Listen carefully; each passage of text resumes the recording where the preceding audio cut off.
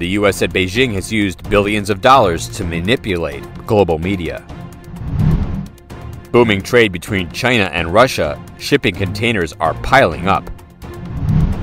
Beijing requested foreign consulates in Hong Kong to share staff's personal information.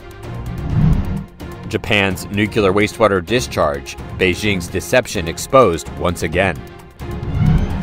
Whether or not Xi Jinping attends APEC depends on the Russia-Ukraine war situation, expert.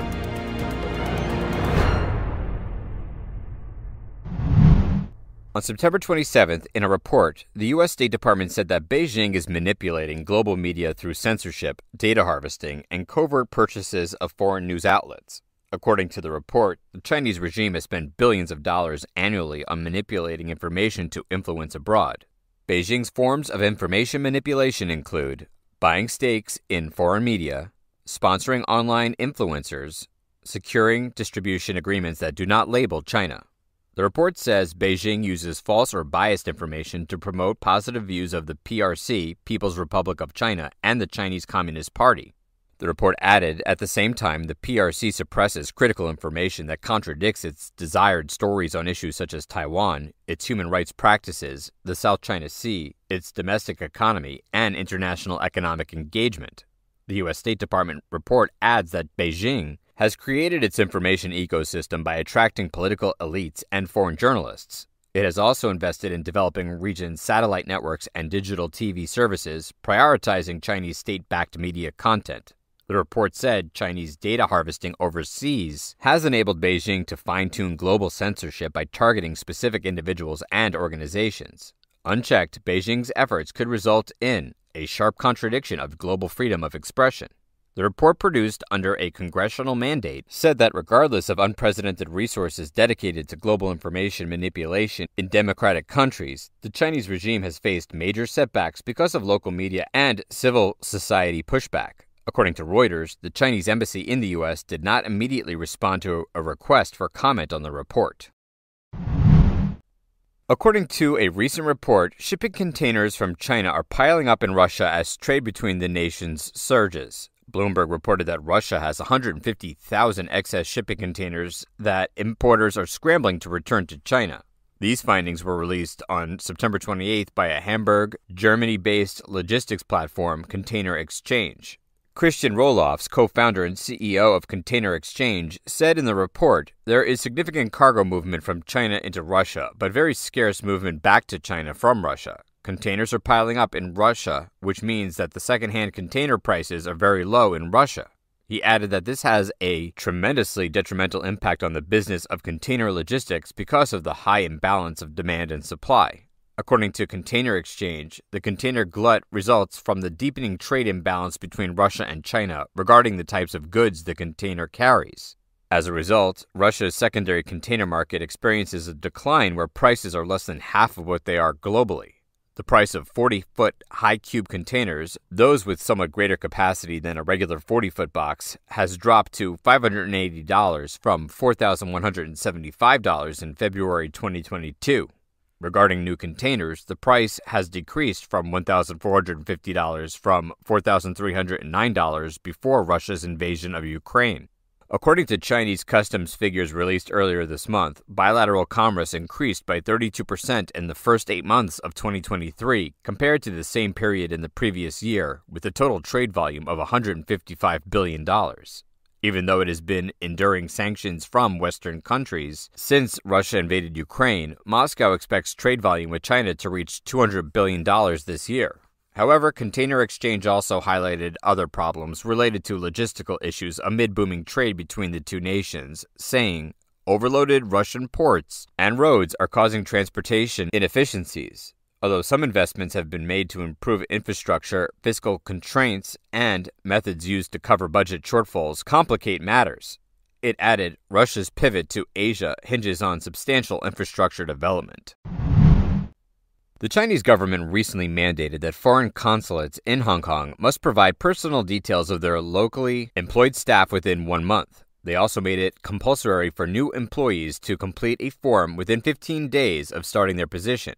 This requirement includes providing copies of personal documents without explaining the purpose. If a consulate terminates its employment relationship with local staff, it must inform the Hong Kong government's protocol division within 15 days. Former British consulate employee, unprecedented approach, local staff may become diplomatic pawns. Former British consulate employee Chang Wenji expressed concerns about local staff potentially becoming pawns in diplomatic disputes due to the Chinese Communist Party's mistrust of external forces. He noted that this level of scrutiny is unprecedented, extending even to local staff, unlike before 2019, when Beijing primarily focused on exempting diplomats from diplomatic duties and registering family members visiting Hong Kong. Last year, Beijing twice demanded foreign representative offices in Hong Kong to provide information such as floor plans and staff residences, raising fears of potential surveillance device installation. This latest demand from China targets information about Hong Kong employees at foreign consulates. Chang believes this trend is alarming, progressing from disclosing foreign diplomats' floor plans and work/live locations to the current scrutiny of existing staff. It's clear that Beijing wants this information voluntarily disclosed by those below, likely to save time and access loyalty. Beijing's actions eroded foreign trust in Hong Kong. International relations scholar Huang Weiguo sees this demand as unusual, possibly importing Chinese practices into Hong Kong. He considers it a hostile act towards foreign governments, further damaging international trust in Hong Kong. Foreign companies are increasingly withdrawing from Hong Kong, and the U.S. government has issued travel warnings, implying personal responsibility for any issues in China or Hong Kong. These subtle diplomatic moves suggest Hong Kong's evolving role in one country, two systems. Chang Wenji also believes that Beijing's enhanced surveillance approach worries local staff and discourages foreign personnel from working and developing in Hong Kong. This threatens Hong Kong's image as an international city and disrupts its role as a bridge between China and foreign nations. 1 month after China's ban on importing Japanese seafood expired, Chinese and Japanese fishing vessels continue to operate in the seas. However, seafood caught by Japanese fishing vessels is considered a prohibited import into China. In contrast, seafood harvested by Chinese ships in the same area as Japan but unloaded in Chinese ports can circulate freely within China. Japanese media have relied on data provided by the international nonprofit organization Global Fisheries Watch (GFW) to track the automatic identification system (AIS) signals on ship, monitoring the vessel's positions and activities while investigating the situation of Chinese fishing vessels in the North Pacific. According to the system, many Chinese fishing vessels have appeared in offshore waters about 620 miles, 1,000 kilometers east of Nimuro City, Hokkaido, a fishing ground for catching swordfish, tuna, sauri, and other fish species. On August 3rd, there were 156 Chinese fishing vessels in the area. By September 19th, there were 162. Before and after the Chinese regime criticized Japan's Fukushima plant for discharging nuclear wastewater into the sea on August 24th, the number of Chinese fishing vessels in this area remained almost unchanged, fluctuating between 146 and 167 per day. Some offshore fishing companies in China interviewed by Japanese media admitted to continuing to catch swordfish and other fish species in this area in September. Furthermore, Park Gu-yuan, the first director of the South Korean State Department, pointed out during a regular press conference on September 25th that after Korean experts visited Japan for a second time to inspect the disposal site and the primary discharge equipment for the treated nuclear contaminated water at the Fukushima plant, they did not find anything unusual. Meanwhile, Beijing strongly opposes this seawater discharge operation, maintains the ban on Japanese seafood imports, and adversely affects the local fishing industry. After Chinese President Xi Jinping attended the BRIC summit held in South Africa, he missed the G20 summit held in India and the United Nations General Assembly that just ended on September 26th. Therefore, many variables remain whether Xi Jinping will attend the Asia-Pacific Economic Cooperation (APEC) summit held in San Francisco from November 11th to 17th this year. At a press conference of the Chinese State Council on September 26th, when asked who would represent China at APEC, Chinese Foreign Minister Wang Yi replied, "We are maintaining contact with all parties and will officially announce it at the appropriate time." Wang did not confirm whether Xi Jinping would attend the APEC summit. Regarding this, senior political commentator Lan Shu said, whether Xi Jinping attends or not depends largely on a comprehensive assessment of the Russia-Ukraine war situation. Because the Chinese government is not willing to see Russia defeated by the West, to ensure Russia is not defeated, the Chinese government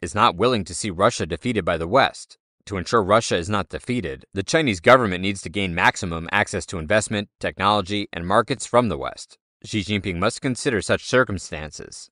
Lan Shu pointed out, Wang Yi just visited Moscow, and Putin will visit Beijing next month to attend the Belt and Road Summit. Xi Jinping had the opportunity to learn about the Russia-Ukraine war situation.